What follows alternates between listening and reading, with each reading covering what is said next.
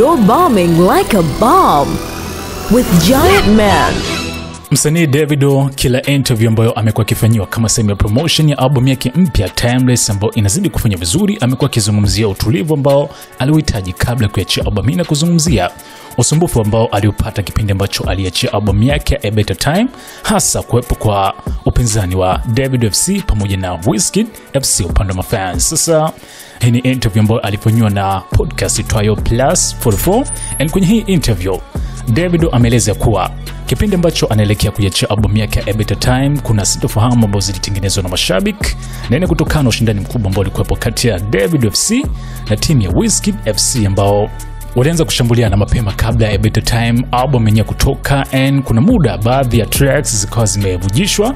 Haikuishia hapo. Baada ya taarifa kutoka kuwa msanii DAVIDO amewashirikisha mastaa kubwa kwa nchini Marekani kama Lil Baby and Nicki Minaj, mashabiki pinzani walianza kuwa DM pakubwa sana mastaa wa kimuziki kama Nicki Minaj pamoja na Lil Baby. Nicki Minaj alishiriki kwenye single itwayo Higher Ground na Lil Baby kwenye single So Crazy ambazo zote zilipatikana kwenye album yake A Better Time, na kutokana na mashambulizi kwa makubwa sana, ni mashabiki wakiwauliza mastaa hao Nicki Minaj pamoja na Lil Baby ni kwa nini wamekubali kushirikishwa na DAVIDO. Ikafikia hatua Nicki Minaj na Lil Baby wakampigia simu DAVIDO na kumuuliza kwa nini wanashambuliwa ama wamekuwa DM'd pakubwa sana na mashabiki wakiuliza masuala hayo, na anasema kuwa hiki ni kitendo ambacho kilipelekea kushindwa kufanya video ya single ya Higher Ground na Nicki Minaj, lichokuwa alifanikisha hivyo ni kushoot video na Lil Baby kwenye So Crazy. Yote ni kutokana na mashabiki pinzani, yani Wizkid FC pamoja na DAVIDO FC kuleta mashambulizi kwa wasanii husika ambao walishiriki kwenye album hiyo, na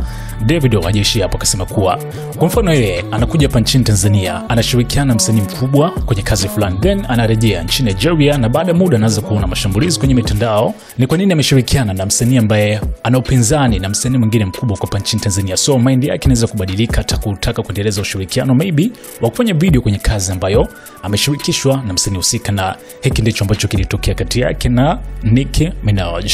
Sikia hapa ambacho anakizungumza DAVIDO. Your Twitter following is crazy. It's crazy. Like when they go ham. And I get what you mean. Like somebody from that camp doesn't like. Really? Yeah, it's crazy. And like boycott the album. Yeah, it's crazy. Like they leaked my album. They leaked it. Yeah, somebody got a wind of the album and just like, okay, for example, like these stanships. Obviously, my fans now I can't get to all of them, but there's one person I can call. I'm like, yo, talk to them. Tell them to calm down. Like that type of stuff. Okay, cool. That's kind of cool. So like before the album came out, I called one of them. I was like, look, last time I dropped my album, you guys like were just bashing everybody. So when it was like my turn to come out, right, there were just unnecessary things happened. Like even Nicki called me, Nicki Minaj, Lil Baby were like, yo, why this like the other fans were DMing them. Why did you do a song with DAVIDO? Oh my god! Have you watched Swarm? No, I haven't watched. I saw like one episode. This is just like that. Yes, that's the girl was a fan. And I made a video and I said, yo, artists need to start telling their fans, yo, you love me too much. I love you, but love me less. Because if you're gonna start bashing other people for me, that's too much. Now. So like before the album came, I said, look, I don't want any. I was like, look, I was even with Wizkid earlier this week.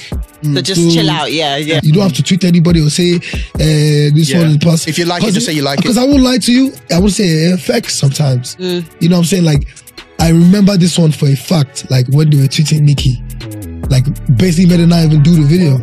Because it's a mental thing. Like if I'm sitting on my phone, I'm like, if I go to Tanzania, for example, and I do a song with an artist there, and I get back home, and I'm seeing like hate comments from maybe the artist I did a song with, he has a rival, and they're mad that I came, and you know what I'm saying? Yeah. It can change your line of thoughts. Do you understand? So like I learned a lot from like my previous album. Right, okay. And this is my first album where I didn't feature any US artists. Right. And was you... Or any international artists. I just featured like people I know and like Africans. Was that deliberate? I don't consider Skepta like he's a Nigerian brother, so... Was that a deliberate thing? Like, I want to just focus on... Okay. Yeah, two reasons why. Not only because I didn't really want the stress of like clearing music. I just wanted to put out music that like I have just done. Ukumbuke pia, kuna mtandao halafu kuna mtandao Super Vodacom. Hivi unajua tofauti yake? Ngoja nikwambie kitu.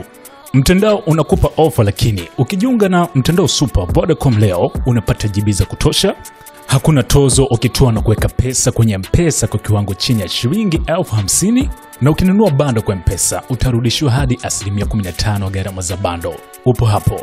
Na ndio maana Vodacom ni zaidi ya mtandao.